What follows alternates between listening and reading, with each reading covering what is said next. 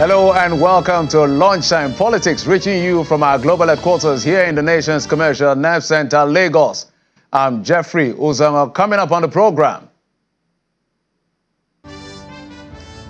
President Bola Tinubu to commission the Lagos Red Line project and infrastructure transportation system to aid intra-state mobility aimed at reducing traveling time in the city-state. Edo State Deputy Governor Philip Shaibu takes battle over who is PDP's authentic governorship candidate to the PDP headquarters to demand for a certificate of return, insisting is the party's flag bearer.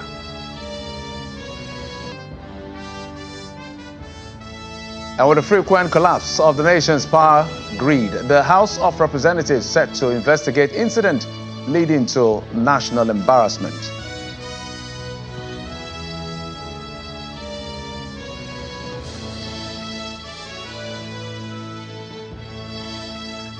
Welcome again to the program. We're coming on air with the happenings in the nation's commercial hub, where President Bola Tinubu will be commissioning the Red Line project in Lagos today, an intrastate infrastructure development aimed at improving transportation within the city center. It spans across 37 kilometers. The Red Line will share the right-of-way with the Lagos-Kaduna Standard Gauge Railway. The route will initially run from Agbado in Ogun State to Oyingbo in Lagos State. Those are live visuals and pictures you're seeing with notable stations including Agbado, Iju, Agege, Ikeja, Oshodi, Mushin, Yaba, and Oyingbo. To ensure the smooth operation of the train service, 10 vehicular overpasses and pedestrian bridges have been constructed. Once operational, it is expected to facilitate 37 trips daily. It will accommodate approximately 500,000 passengers. The Lagos State government is seeking to reduce travel time and enhance economic productivity with the Red Line. So you're seeing live pictures. The president is expected at this particular venue any moment from now. So from where you are, I'm sure you can see some governors as well as deputy governor. Of course, the governor of Ogun State is right there, Dakwa Abiodun, as well as others who will be joining the president, and they're lining up to welcome him as he commissioned this very milestone in the history of Lagos State. There's a blue line, but this is the Red Line constructed by the Lagos State government. As soon as the president makes his way here, we'll switch gears and get the thoughts of what he has to say about this very legacy project. And to a rare scenario in the nation's political history and twist to the Edo State governorship race, the state deputy governor, Philip Shaibu, who emerged as a candidate in a parallel governorship primary from the PDP, stormed the party's national secretariat to demand for a certificate of return. Mr. Shaibu's action is in spite of the electoral umpires, all the party's presentation of a certificate of return to Aswe Godalo, who was declared winner in the party's main primary in Benin City. The deputy governor insists that he's the authentic flag bearer for the September polls.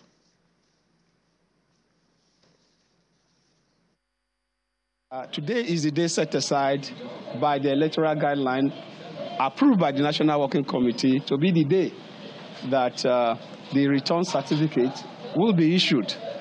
And so it's not something surprising I'm here. I'm here to receive my certificate of return because I won the primaries in Edo that was conducted, and the authentic delegates voted. I'm sure when you look at the walls of the PDP, you see the names of all the delegates that voted for me on the walls of PDP.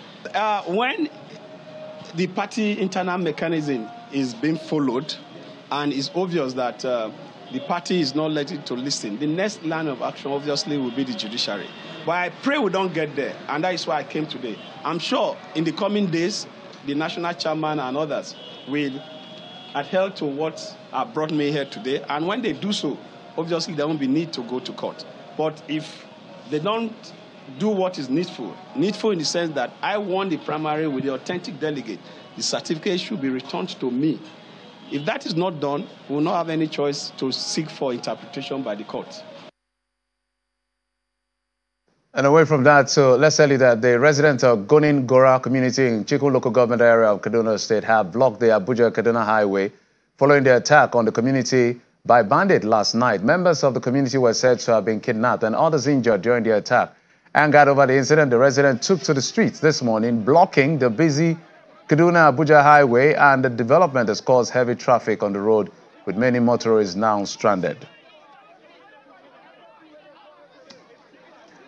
The national power grid is reported to have collapsed at least 13 times in 2023, and some more incidents have been recorded this year, the last 2 months. Perhaps is why the House of Reps has now resolved to investigate recurrent incidents, which has now become a national embarrassment following a motion moved by Representative Billy Osarawo from Edo State, who believes, if checked, can improve the nation's security and boost economic growth.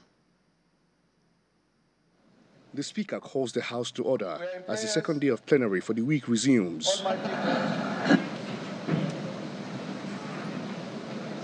A member, Mr. Billy Osarawo, moves the motion on the frequency of collapse of the national grid, which has forced businesses to invest in alternative power sources, thereby raising their operational costs and leaving end users with exorbitant prices. Mr. Speaker, the House recalls that the nation is currently facing its worst form of insecurity, including insurgency, banditry, kidnapping, and other violent crimes.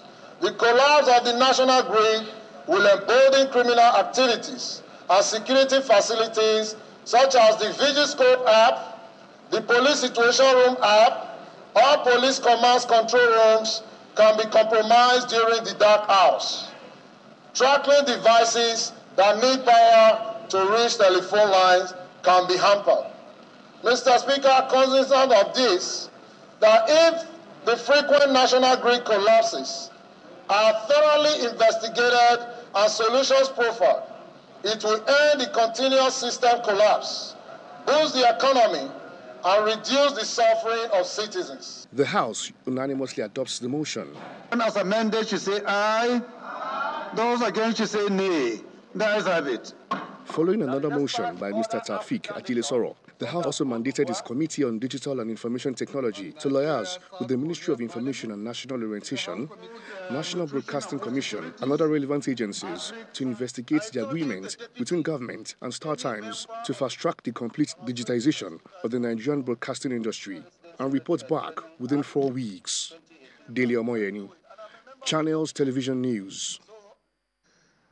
Well, as the lawmakers are complaining or lamenting over this incident of power grid collapse all the time, there is a lot to deal with in the country, from security or insecurity, better put, to the issue of the economy, to which zooms into the inflation and the cost of living, to foreign exchange, to the polity and the politics, which is why we're being joined on the program to give perspective to make sense of the state of the nation by a former member of the House of Representatives and a former Speaker of the Akwa Ibom State House of Assembly, who is joining us via Zoom from Uyo, Mr. Onofiok Luke. Mr. Luke, thank you so much for coming on the program.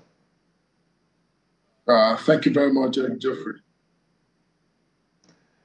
That's not on Mr. Onofiok Luke. That's actually Mr. Dachong Bagos, former member of the House of Reps. He joins us. Okay, yes, Mr. Luke. We just wanted to establish that somebody has not hijacked your image, but it's your former colleague, so we apologize for that. Thank you, Jeffrey. It's me.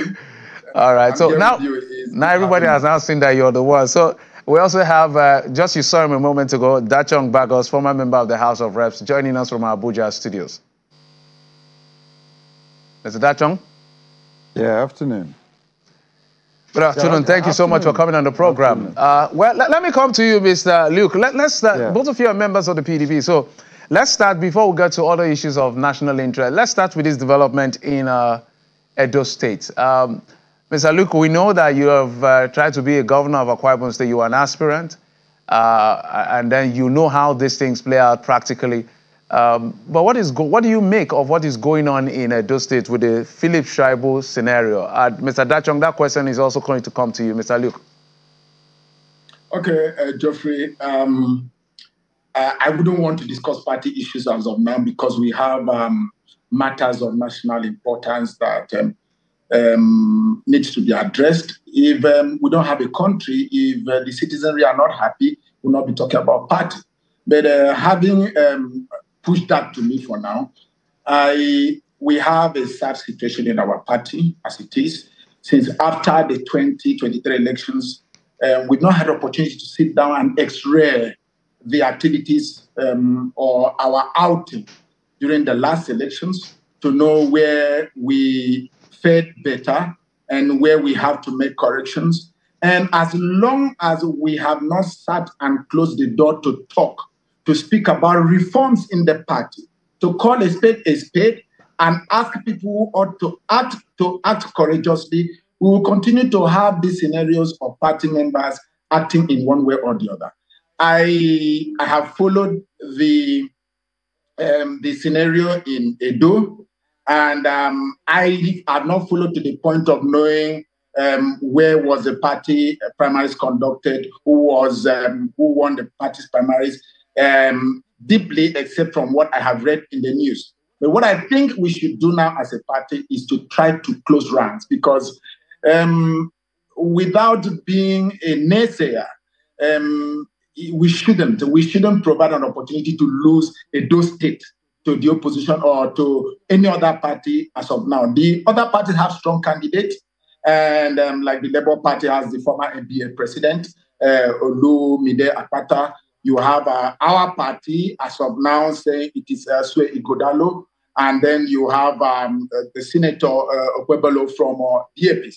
And so what we need is to calm frayed nerves and then bring all the aggrieved parties on top of the table and to speak and find a way to bring the party together. After that, we would be advocating for reforms in the party. The National Working Committee is not living up to their responsibility. And it is sad that some of us, as foundation members of this party, who have stayed in this party up till now, that we are not being given a voice, we are not given a place to vent what are our grievances. Even for some of us who contested election, we've up till today, the party has not called people to say, okay, this is what we are going to do, this is where we are going to, this is how we are going to make reforms. So very soon, the young talks of the party are going to be calling for reforms because we don't have any other party to go to except these ones. We don't believe in jumping from one party to the other. And so the party should come together, bring Philip Shaibu on top of the table, bring other aspirants on top of the table so that we have a common front for the general elections in Edo. All right, Mr. Luke, let me go to Abuja studio.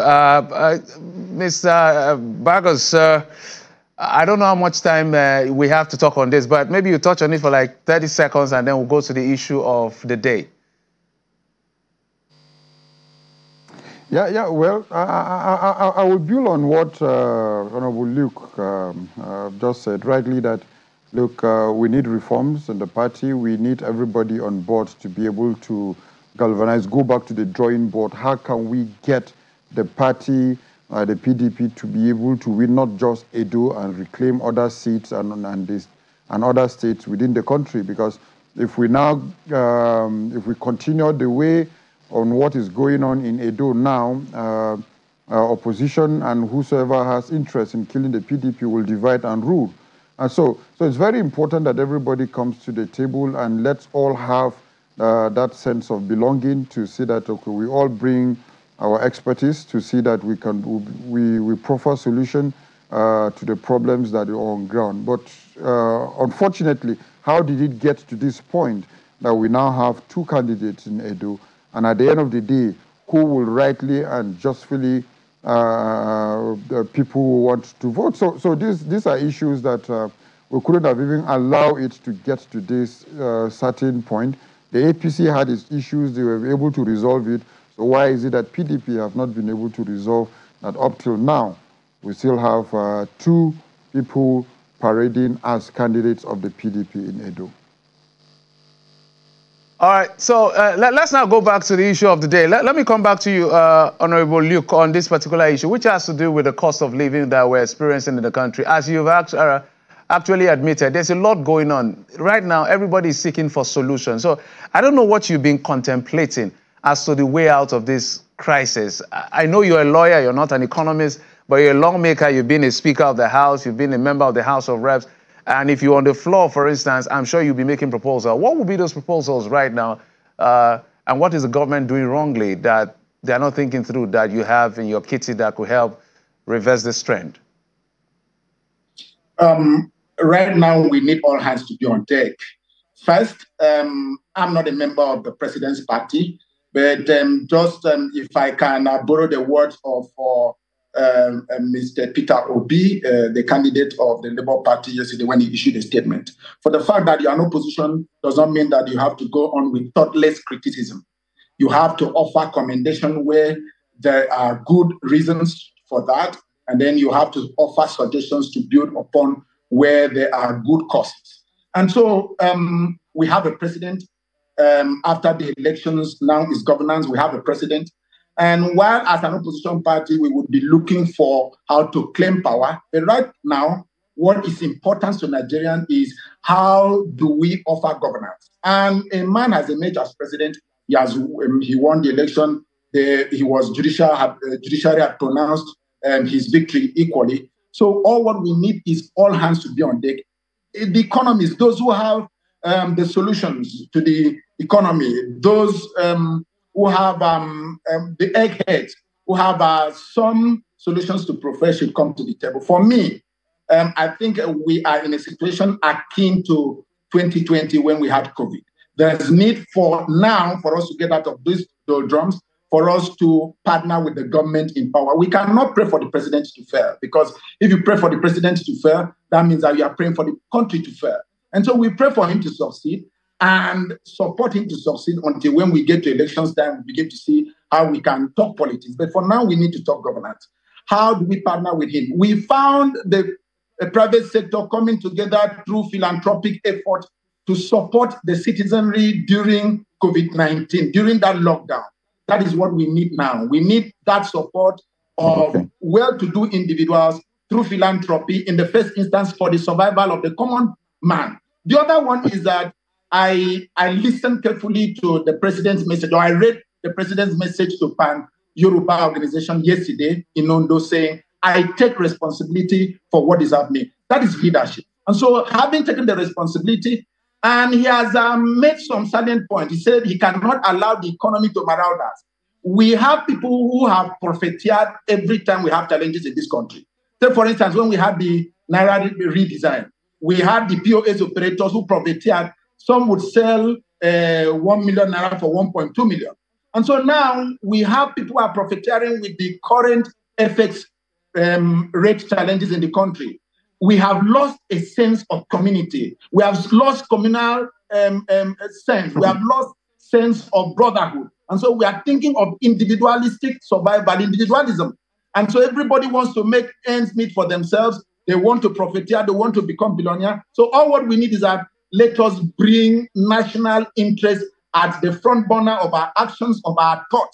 Now, you can imagine we've heard about news of people smuggling food product out of the country. We've heard about interceptions. We've heard about it in Zamfara, about 50 trucks. We've heard about it in Sokoto because they want to go and sell outside the country and make profit in foreign currency. All right, Mr. Look, if I may butt in just for a moment, the president has arrived in Lagos, so we will be going on to that particular event on one of our platforms. We'll continue the conversation right here. So those are the visuals of the president. You can see the chief of staff as well, and the governor of Lagos State. This is the national anthem on this particular platform while we'll continue our conversation. Mr. Luke, I would like you to land on your thoughts so I can go to Mr. Bagos. Okay, and so all what we need right now is to support Mr. President. Now, and he has said at the meantime, presently, that is a challenging time for all of us. He has acknowledged the times which we are, and he has given words of hope.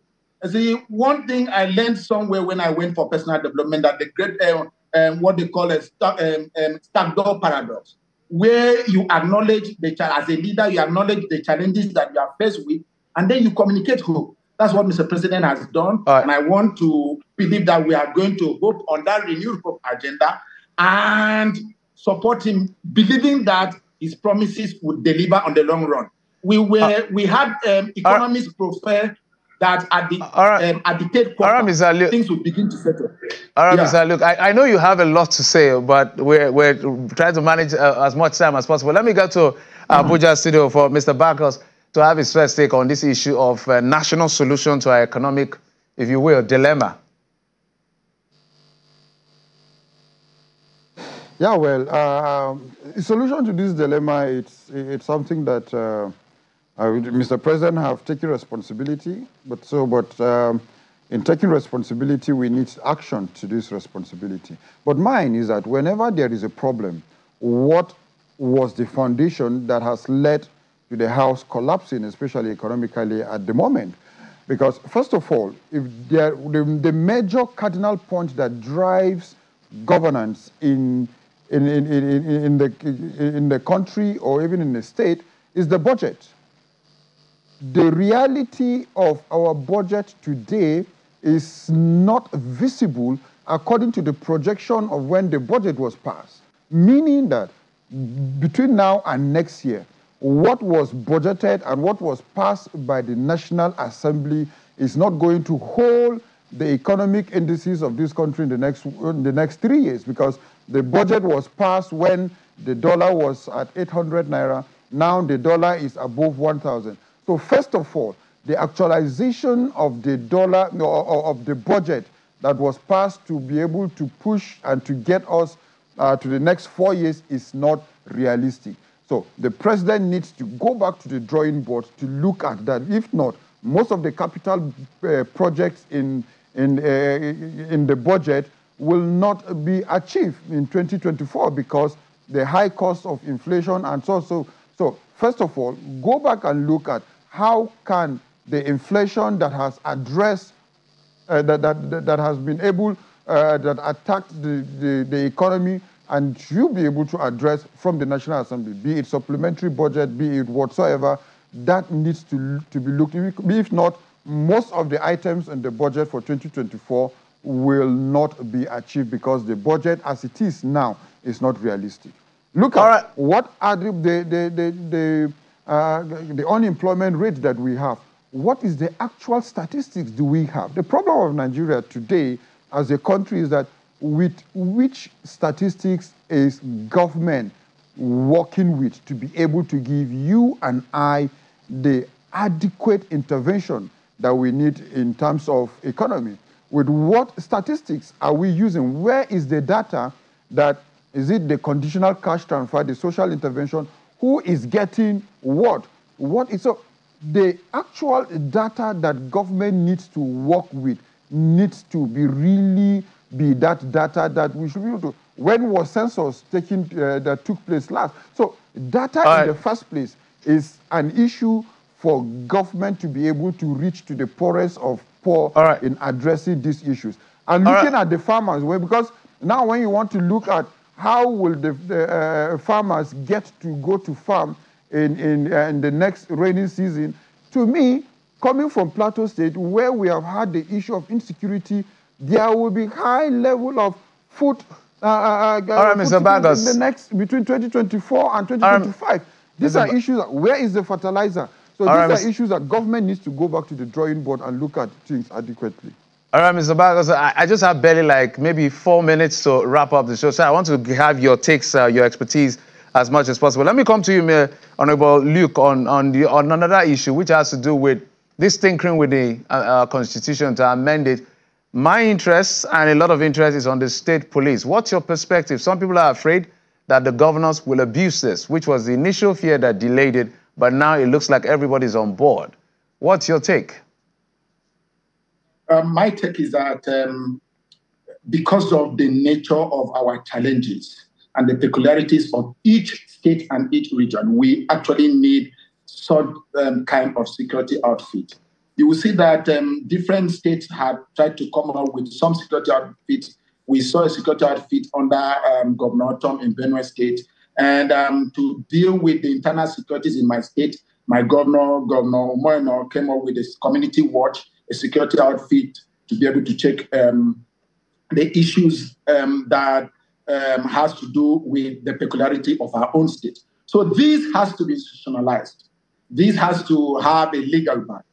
And so I believe that there are going to be certain checks that are going to be introduced in the Constitution by way of provisions in the State Police Service Commission to check the powers of the governors in deploying these police forces to to ensure that they are not deployed to their personal benefit. An example is offered in the appointment of judicial officers from state. You know, you can recommend from state, but the National Judicial Council, Federal Judicial Service Commission has to give some clearance at the national. So I believe that some semblance of that structure in the appointment of judicial officers will be incorporated in the provisions of the Constitution as it relates to state police. And win-win, Bagos, my friend, my brother has talked about insecurity at the local level. Now a whole lot of people can't go to farm. That is part of the problem that we are faced with. All right, Honorable, look, let's go to Mr. Bagos. I'm literally racing against time. I wish we had more time to get your perspective. Mr. Bagos, your take on this particular issue of state police. I wonder if I'll have time to talk about parliamentary and presidential system, but let's talk about state police.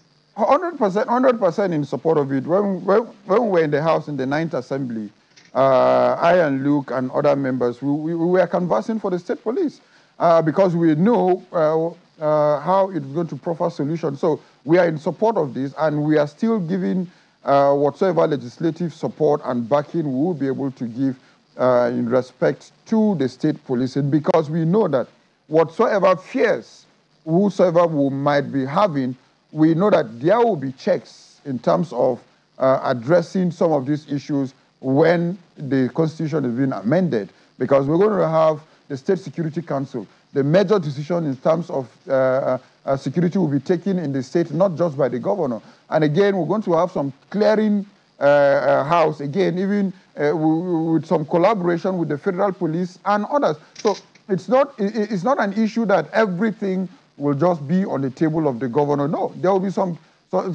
clearing house. A governor cannot just wake up and go into the open market to start buying weapons. A governor cannot just wake up and do some certain things. We'll have some clearing house to see that, look, in as much as they are being weaponized and equipped, we'll still have some checks, how funding will come in, and most of these areas. But the major issue with the state policing is that the locals will police themselves. In terms of prosecution, justice will be dispensed. Those are areas that is very pertinent and very important to us as a people, that let's police ourselves. And whosoever will come in another way, we will be able to identify. So that is just the basic for us in addressing these issues by conversing for state police. When we police ourselves, we'll be able to know different people or any alien that will come into our community. So that's that's part of the major essence of us promoting the state police. Absolutely, that's a good place to just leave it on the program for today. Trust me, I wish we had more time. So I'm sure I'm going to get a commitment when I invite both of you again, because we need to talk further. This is not just enough, and I know you have a lot to offer the Nigerian state in terms of solution. But I must thank you, Duchess Bagos, former member of the House of Reps from Plateau State, as well as Honorable let me not say it's the wrong way. Honorable Dachong Bagos, as well as Honorable Onofiok Luke, so that the honorable spread across everybody. You have not corrupted. At least don't do the Bagos. You have not corrupted. No, I wanted to share the honorable amongst everybody equally. Thank you so much, gentlemen, for coming on the program. I appreciate you. Thank you. Thank you for having us. All right. Thank you. And that's it on the program. Thank you so much for your time and company. I'm Jeffrey Uzawa. Bye-bye.